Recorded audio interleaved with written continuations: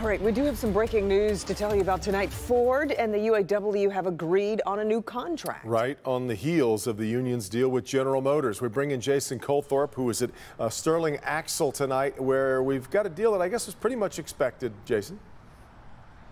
Yeah, not a huge surprise here, Devin. Many auto experts, our own Rod Maloney included, believed that this would be like dominoes. Once GM had a deal with the UAW, the rest of the big three would follow, and that's exactly what's playing out.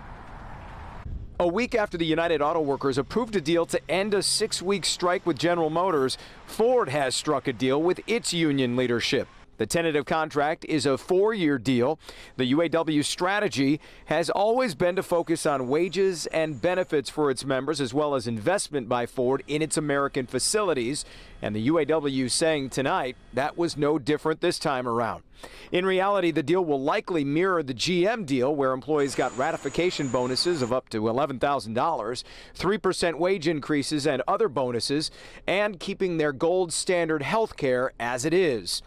Ford isn't commenting tonight other than to say a proposed tentative deal is in place, but the union negotiators say they weren't just watching and waiting while GM workers walked the picket line. During those 6 weeks, they were able to, in their words, maintain productive negotiations with Ford.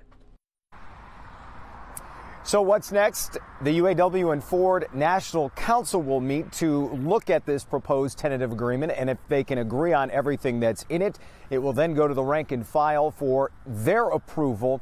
And then, of course, it'll be on to the next one, and we'll wait and see what happens with Fiat Chrysler. Live in Sterling Heights tonight, Jason Colthorpe, Local 4.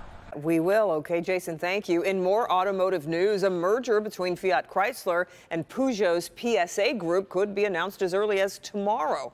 Both automakers are staying silent, but the Wall Street Journal reports that there is a deal to merge the two companies. It would create the 4th largest automaker in the world, with a deal projected to be worth about $50 billion. Both automakers have called unscheduled board meetings to discuss the merger.